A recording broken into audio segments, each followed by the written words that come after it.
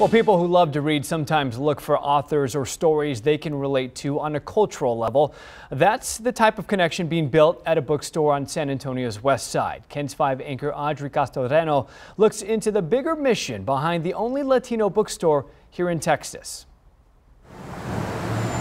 In the heart of the west side, there's a place you can go to find the stories of this community.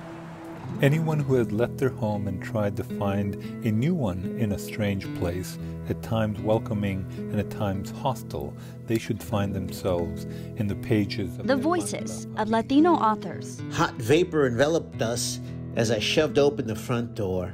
My mom was boiling beans in the kitchen, and we would boil with them. Whose ancestral history in this portion of Texas. Scleroderma means survival, which does not always equate to living. Dates back hundreds of years. People are thirsty for this. People know that they're going to walk in and just get a shock full of information on books and knowledge where they can deepen their understanding on the culture. The Guadalupe Latino Bookstore, open less than a year now, is a branch of the Guadalupe Cultural Arts Center. The hope for Executive Director Cristina Bailly was to expand the center's literature program, which has fallen short over the years. This is special probably because there's only a handful of specifically Latino bookstores in the entire country. And I know there's not another Latino bookstore or Latinx bookstore in the state of Texas. So these are rare.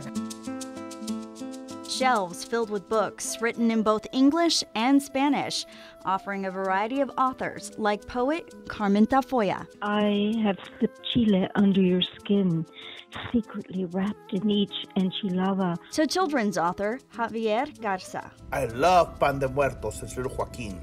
I'm glad you like it, says his mama. It was always your father's favorite. So it's part of like Chicano literature. For the Aguirre family, some of the context of these stories sound familiar. It definitely made me feel happy when I came inside the store and saw all this Mexican stuff, like all these books about Mexican history. For mom Andrea Aguirre, the culturally specific bookstore is another chance to expose her boys to their heritage. And I want them to see themselves and to read about themselves. I want them to come in and feel like I really matter, and a lot of the things that we've done really matter. Seeing those in an environment where we're not having to search out one book at those big top stores, that's really important. Right now, we're going back to some of the times where some of this information and knowledge about our culture and our history is being suppressed. We have seen how the Texas legislature is trying to bring some books under attack. We have seen this in other states. The Guadalupe Center providing a central place where the public can discover new titles. I have pencas growing out of my body, beautiful blue maguey veins stretching brown hands. And a space Latino authors know they can take their books. We will be the center for independent presses in Texas. We know that Latino authors have a hard time getting published. It's hard to get published, period, for anybody.